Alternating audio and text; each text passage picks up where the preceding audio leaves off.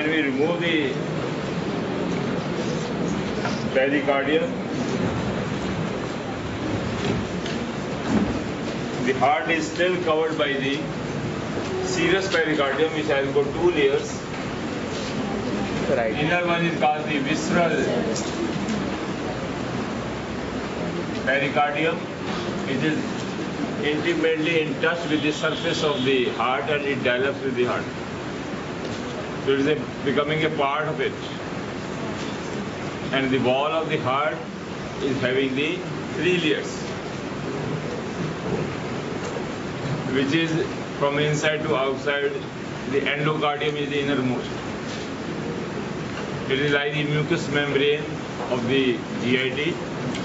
The middle one is myocardium, and outermost is the epicardium. So heart has got three layers: epicardium, myocardium, and the endocardium. So the serous is touching the surface,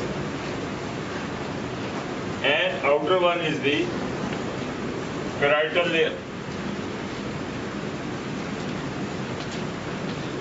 or parietal pericardium, as we have done the visceral pleura and the parietal pleura. So these pleura and the pericardium, they can be exemplified with the help of a balloon and a fist. If you push the fist in the balloon, then whichever part of the balloon is touching your fist,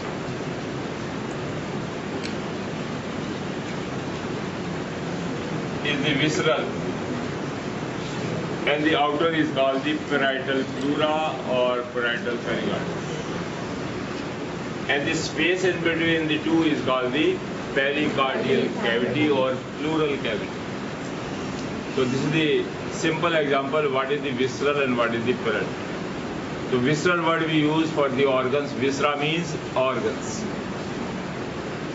In the abdomen there is a peritoneum, which is also visceral and parietal. So all are three because their development is from the same source. That is the intra-embryonic silo. Pleural, pericardial and the peritoneal, they are from same source. And this cavity has got a very small amount of the fluid, because both the lungs as well as the heart, they are the expansile organs. They move independently. So in order to prevent the friction between the pericardium and the heart, a little amount of the fluid is there, which glistens the surface, make it frictionless. Any disease in which some amount of the fluid increases, there are so many causes. Then it is called the pericardial or pleural effusion, we word use. So the fluid is accumulated in the dead space, and this fluid will cause the external pressure on the organ. Because of the external pressure on the organ, the expansile nature of the organ is hindered. It is restricted, and the function is also deteriorated, become lesser, maybe least, and lead to the death. So that is the effect of the pleural effusion. In order to, if it is in the lungs, it causes the dyspnea. Dyspnea means difficulty in respiration.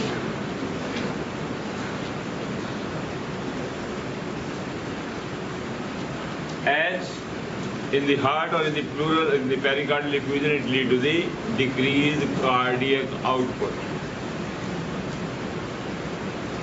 The heart, what is the function of the heart? It is a pump. It is just receiving the pure blood from the lungs and it is throwing it to the each and every corner of the human body. That is the function of the heart. So it is a pump-like function. So whenever there is a effusion is there in the pericardium cavity, so this output will be decreased, and decreased output will lead to the morbid state, illness, decreased physical function of a person, because the blood is not received to each and every tissue of the body. All the organs, they do not work with the less amount of the blood thrown to them or supplied to them. So this will lead to the problem to a person. So this is how we define and explain the effusion and the pericardial or pleural cavity. So the heart is, when we remove, after removing it, the pericardium, either you cut it or you just reflect it upward. Now whatever you are seeing now, you are seeing the surface of the heart. It is still covered by the visceral pericardium. And the layer I am holding, its outer surface is fibrous pericardium, rough and tough. And inside is shining. Right. It is glistening. It is the parietal pericardium. See the glistening nature. See the fibrous, lusterless, rough, tough, resilient, protective. So that is how we differentiate between the parietal, the visceral, and the fibrous pericardium. So after the removal, see, I can hold whole of the heart in my hand because of the fibrous pericardium. Why? Because of its superior attachment. Where it was? Really, where the fibrous pericardium is attached? To the great vessels of the heart, I have told you. Underline. You practice to write the notes in the classroom. Just sitting here and listening is not enough. Day one I have said that you have to make the notes of all the teachers of all the departments, all the subjects. It will give you practice for speed of the writing. In the exam it will help. The speed practice cannot be done. Remove the pericardium. We see the actual surface of the heart still covered by the transparent visceral pericardium. So how to exactly make the diagram? Everybody take full page of your copy, full page and one pen, and all colored pencils with you. Make a round one. Easy to make, everybody can make. Blue pencil, blue, a little bit vertical line and slightly oblique, convex. Then again parallel with it, again vertical.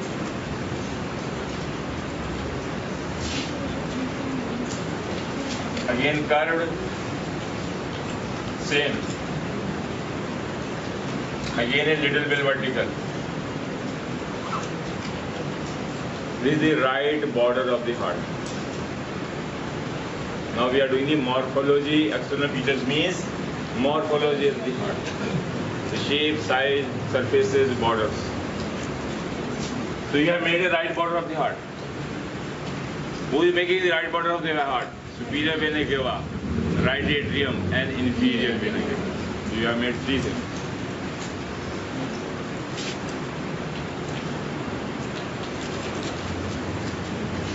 This inferior vena cava has pierced the diaphragm. There is a hole in the diaphragm on the right side of the midline through which the inferior vena cava comes to be opened in the right atrium.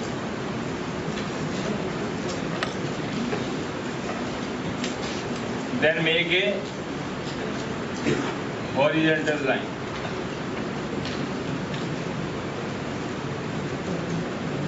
horizontal line. Now what this line depicts? Right ventricle. This is right ventricle, or is also called anterior or inferior border of the heart.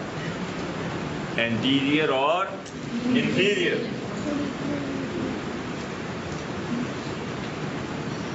Because whatever is the anterior is the inferior also. So we use the two words together, anterior or inferior. Then this completes this line of the superior vena cava, which brings the impure blood from the upper half of the body. Then from this line, make a conical serrated margin structure. Conical and serrated, like this saw. Serrated word we use. Serrated margins of the both the sides. What is this conical structure? It is a spongy part of right atrium that is called right auricle. There is a difference between right atrium and right. This is right atrium and right border.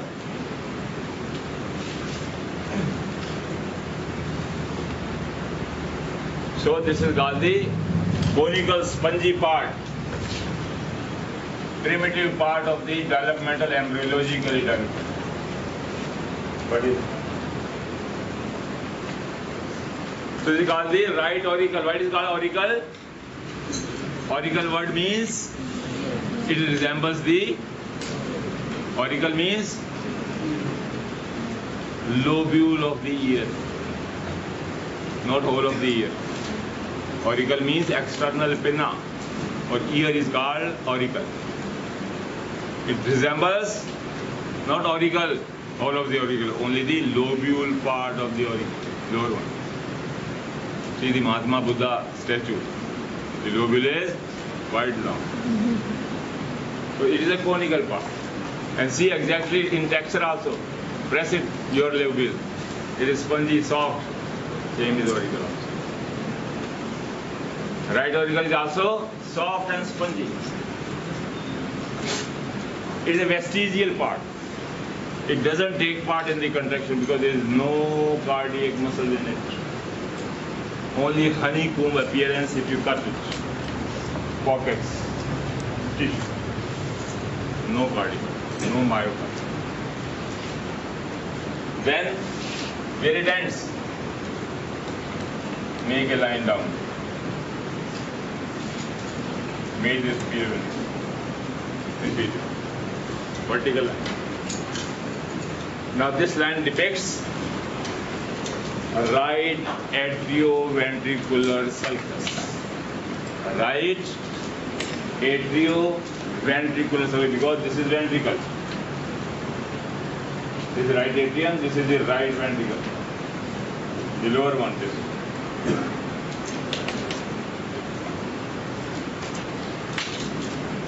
So you have almost make the half of the heart. You practice it 10 times, 50 times today, then it will be frequent. Any question of the heart comes, this is the basic diagram you have to make. Regard sternocostal, we are making the sternocostal surface of the heart, or anterior aspect or the sternocostal. Sternocostal surface means which lies behind the sternum and the costal cartilages and ribs, that is the anterior view. This is the anatomical position of the heart also. This is the anatomy. So the anatomy people will always make the heart in the anatomical position, and you should know how to draw it. All questions will be of the heart in the theory as well as the practical will be in anatomical position. First you have to hold the heart in the anatomy, then everything you have to explain. So this is the right ventricle. See, it is broad from below. And this line which separates right atrium with the right ventricle will be called right atrioventricular sulcus. Sulcus is a line. So God has already drawn an external line which can make us to see on the The right side of this line is the right atrium. On left side of this line is the right ventricle.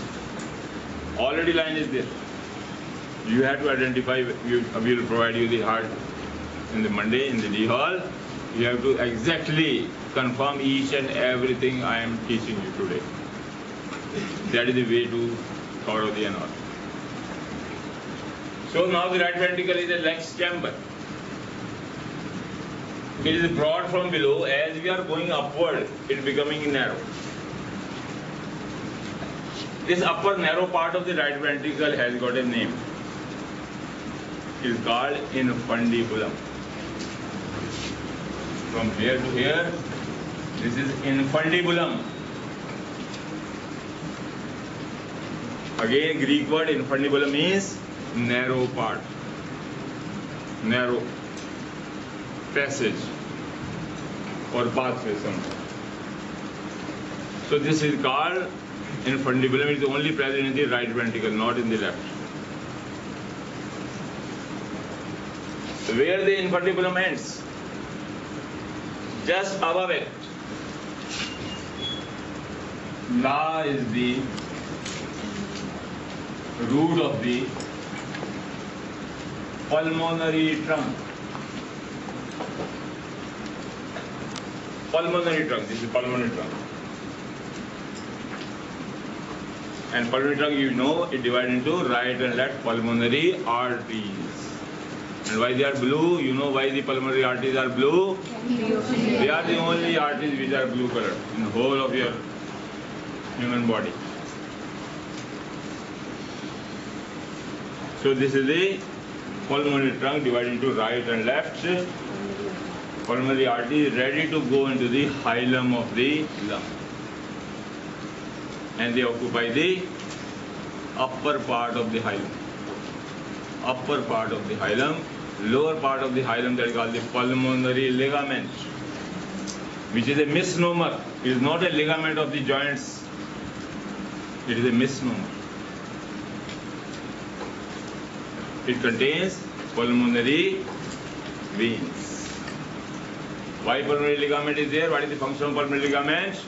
It is made up of pulmonary veins and the loose areolar tissue. No bronchi, no arteries, no lymph nodes are formed. Only loose areolar tissue and pulmonary veins are there because they want the expansion. So pulmonary ligament gives the dead space for the expansion of the pulmonary veins so that more and more blood should come from the lungs. And they expand enormously because they will now have to throw this oxygenated blood into the heart, into the left atrium. So this is the purpose of pulmonary. If these pulmonary veins would have been in the upper part, near the principal bronchus, now the hardest thing in the hilum of the lung when you feel with the tongue. So there are so many structures are present in the hilum. Pulmonary veins, 2 or 3. Pulmonary arteries, 2 or 3. Bronchus are there. You can't differentiate this is a pulmonary vein or artery. How to differentiate? Bronchus is also round. Veins are also round. Arteries are also round. Then you have to feel with the thumb. When you press the hilum of the thumb, the hardest thing feel in below your skin of your thumb is the principal bronchus because it is covered by and all the vessels around it will be the pulmonary arteries. Go downward in the pulmonary veins. Any vessel you see there, you can say that they are pulmonary veins. So this is how to identify in the examination, in the practical examination, this is. So if the veins would have been in the upper part, the bronchus, the cartilage of the bronchus won't allow the veins to expand. And less blood has to go into the heart, less output and less. So that is the simple logic. Then lymph nodes are present around the bronchus. They surround them. In the primary, in secondary and tertiary also, they are all surrounded, they are wrapped by the blind tubules of the lymphatics and lymph nodes. And these lymph nodes, they are connected to the lymph nodes of the hilum. Lymph nodes in the hilum, they are called hilar lymph nodes. Underline, it is not given in your book. Hilar lymph node. And these hilar lymph nodes, they are always enlarged. Because each and every day, so many spores of the bacteria enter into our lungs, into our nose, larynx, trachea, bronchioles. Dust particles, carbogenous particle, not carbon, carbogenous, underline it. Don't say carbon is entering into our, carbon is a atom. Carbogenous are the chemicals which are rich in carbon moiety. So many dust particle and carbogenous particle and the spores of bacteria, they enter into every day in our. So wherever there is the entry of these unwanted disease-causing organism, there is a full-fledged lymphatic system is there around it. So lymph nodes, they are enlarged. If they are normal in size, if they are normal, what is their size? About 2 to 3 mm. And when they get enlarged due to disease or normally also, in the case of the lungs, in the hilum, they are already enlarged every day. They are almost the size of almond or blackberry, jamun. See that jamun can press the bronchus? No, because it is surrounded by cartilage. The large and large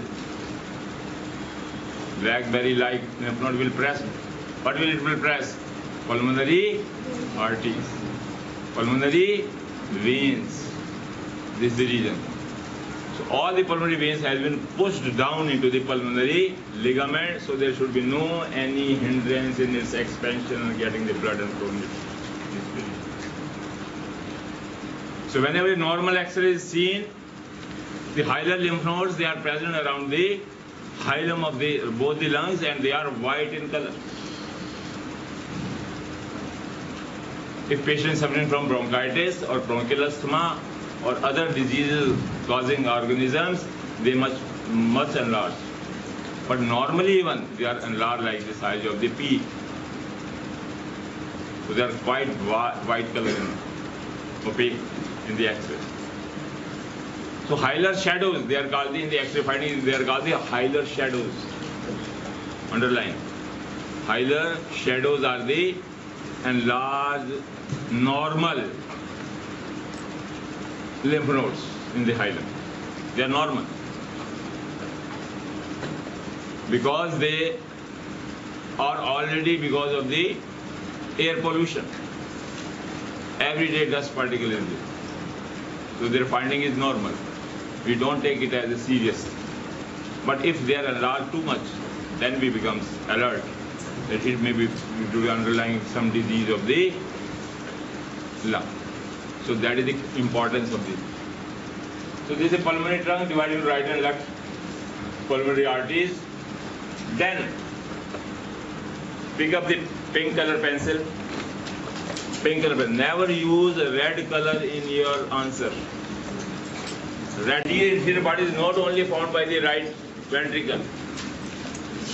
Next is the left ventricle and apex, and then the upper part.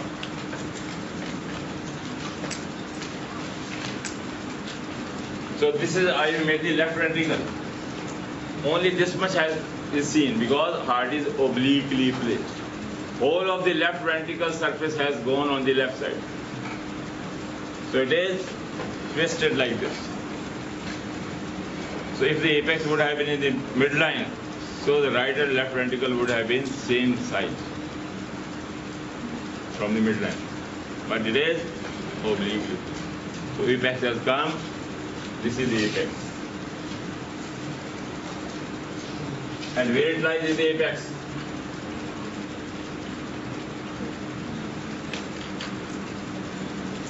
(9.5 centimeter from midline). Here it lies in the fifth intercostal space. Again, important to note, underline, fifth intercostal space. Internal thoracic artery was bifurcated at the which intercostal space? So never confuse. That is sixth, this is fifth. 90% students fail. They always say sixth and fifth. Bifurcation, fifth. So underline it. So that is the apex of the heart. And this apex of the heart is conical. And exactly because of the apex, where lies the base of the heart? Always opposite to the apex. Not in the heart, in anywhere in the anatomy, so many apex and bases will come. So we have taken the heart like the Egypt pyramid. This base, this is the apex. Now throw this pyramid in such a way that the apex should lie 9.5 centimeter from midline.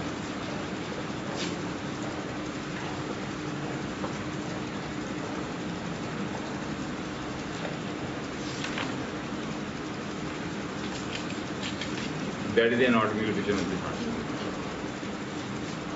Apex is not in the midline. It is obliquely placed and lies on the left side. Even it was erect pyramid, base was opposite the apex. Even if we have thrown it, plus we have shifted it on the left side, even then base always lies opposite the apex. That is the rule. So where is the base of the heart? 90% of students say this is the base. No. This is the diaphragmatic surface of the heart or inferior surface of the heart. This which is resting on the diaphragm. This is inferior or diaphragmatic surface. This is the apex. Where would lie the base? Yes. This is the base. Opposite the apex. And who from the base? Left atrium, underline.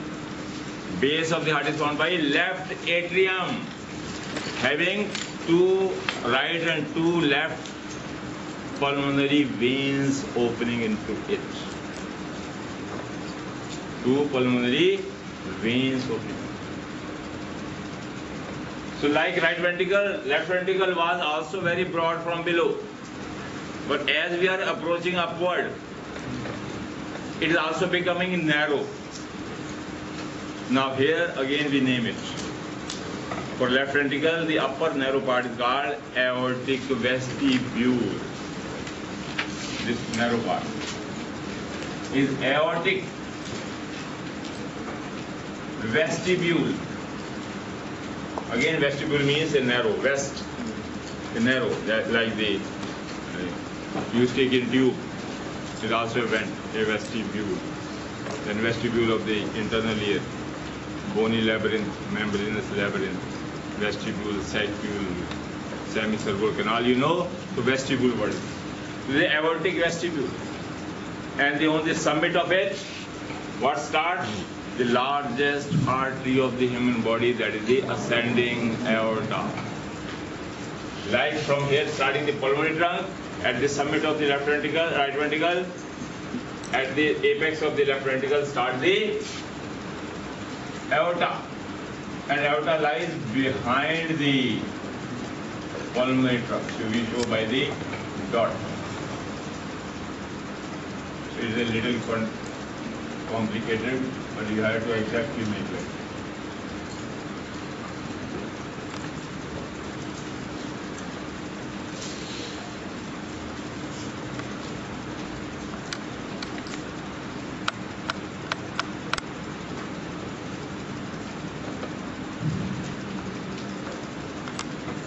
So both the pulmonary trunk and the aorta, they twist like this.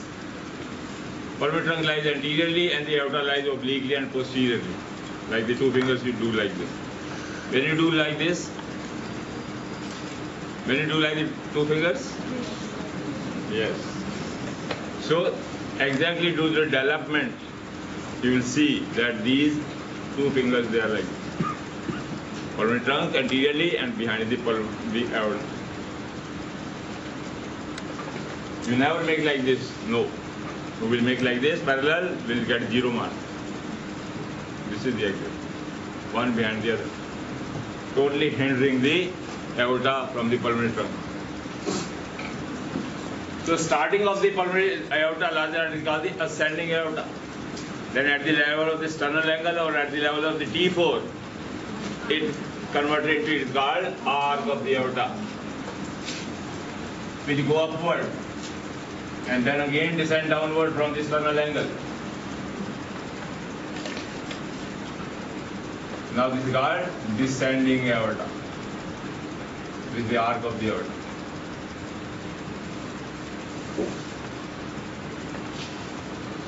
So that is the example.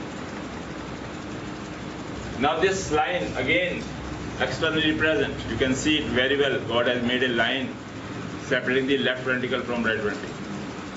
What you will name it as? Anterior interventricular sulcus. Called anterior interventricular sulcus or the line. Then because of the obliquely placed heart, the left atrium has gone backside and it has become base. And only a small part is visible here.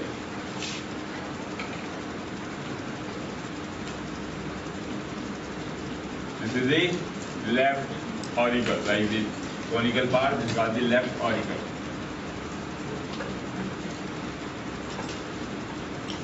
Left auricle is also visible a little bit, but whole of the left atrium has gone back because of the oblique position of the heart.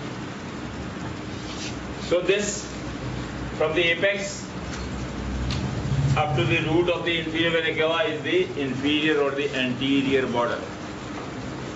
Then from the right border up to this line of the left ventricle is called sternocostal or the anterior surface of the heart.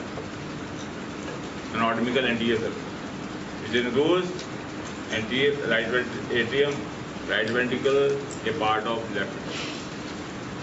And this line depicts the left border of the heart. Left border of the heart is formed by left ventricle, left auricle, and the aortic knuckle. Arc of the aorta, the left, where it becoming the descending thoracic aorta, is called the aortic knuckle. In X-ray also we found the aortic knuckle forming the contributing in the left border of the heart. So this way. So at the root of the aorta and the root of the pulmonary trunk and right atrioventricular sulcus. This line I am showing with the white color. The root of the aorta, root of the pulmonary trunk, and the right atrioventricular sulcus is called coronary sulcus. The special name is given. Coronary sulcus.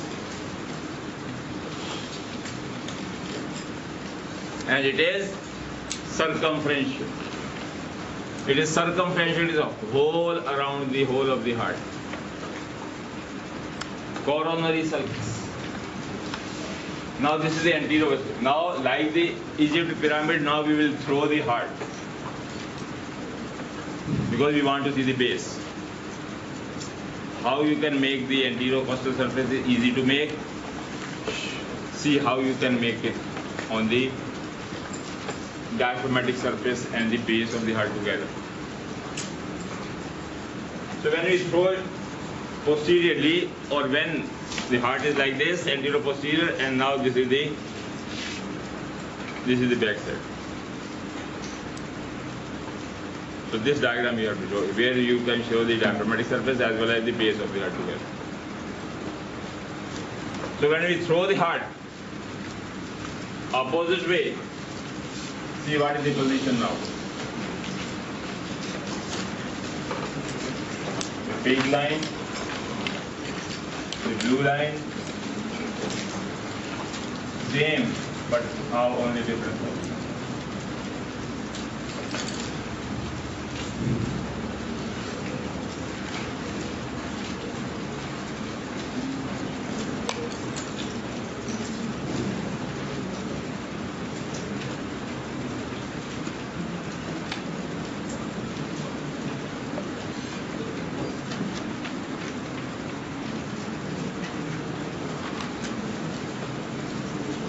So this is the outline you should know how you are.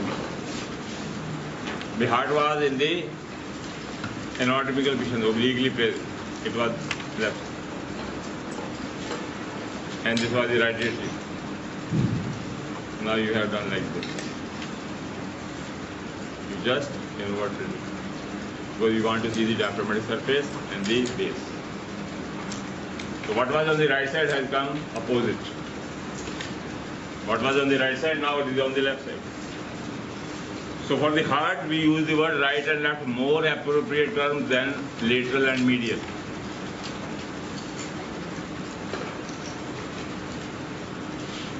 So I have pivoted the heart like this. Or just I have rotated like this. Is it clear? Just we want to see what lies backside. For that you have to rotate the heart exactly in the anatomical position without changing the apex and anything. Then which picture you will get this. So in the exam it comes, try and label the inferior or the posterior surface of the heart, then this diagram is essential. So make these two in separate page, because it is a little bit complicated. It was easy, but this diagram is very, very important. Will come so many questions. So this was the outline I have drawn from here. So drawing the outline is now you will fill it inside. From the apex, straight line, key point. So this line is the coronary sulcus. This circumferential, starting from the here, comes here, and where this point lies, here. Is it clear? Same coronary sulcus reaches here, and where this point? I leave. So this is the coronary sulcus artery, starting from the same point, reaching at the same point. So these two diagrams, they will tell you where the coronary sulcus starts and where it ends. Then this is left ventricle, this is right ventricle. This is the right atrium. This surface we are seeing is the front surface, anterior surface of right atrium. This is the posterior surface, back side. Then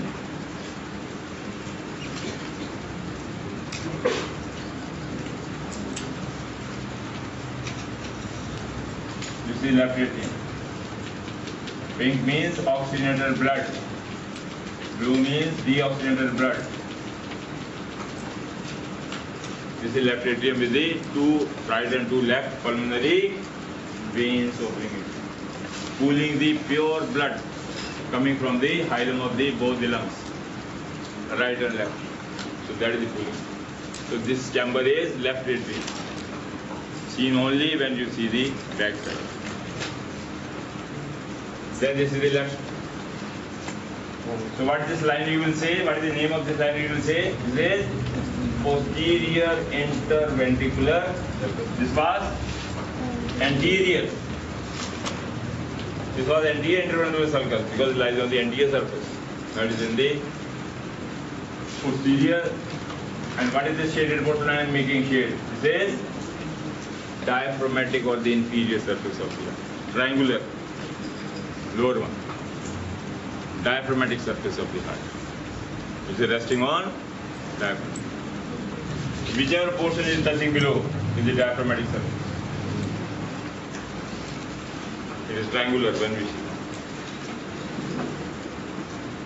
And this T point, what is from this line to this line? What you will name this line? Left atrium, right ventricle. Left atrium, left ventricle. What this line will say?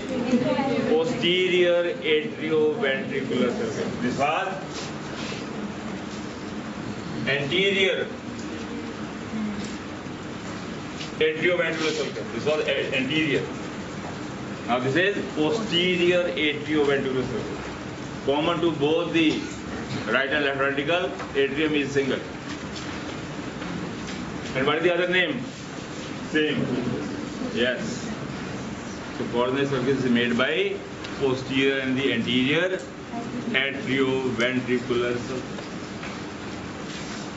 So these are small terms, but they are very, very important. If you have to become a cardiologist sometime, you should know each and every detail of it. Because you have to explain to the examiner, to the patient, the relative, what is sulcus, what is coronary sulcus, what is the importance. Is it clear? So that, and this key point where the posterior interventricular sulcus intersect with the atrioventricular posterior interventricular sulcus, so this point is very important. This is called crux. This is the crux point of the heart. Crux.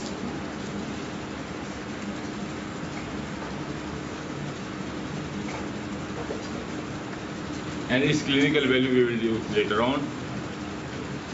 So this is how exactly you have to form what is called the external features of the heart.